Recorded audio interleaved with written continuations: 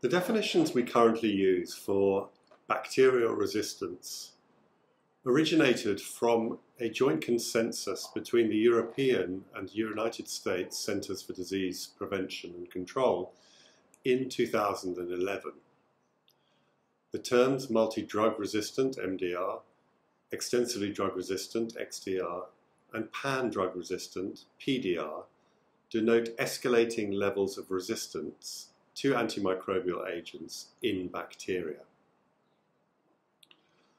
To be able to use these definitions, the bacterial isolate must have been tested for antimicrobial susceptibility testing against all categories of antimicrobial agents.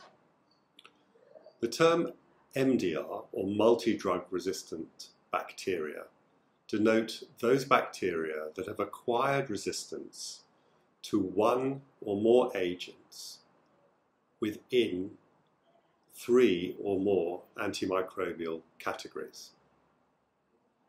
The next level up is XDR, or extensively drug resistant bacteria, that denote those that have acquired resistance to at least one antimicrobial agent in all but 2 antimicrobial categories.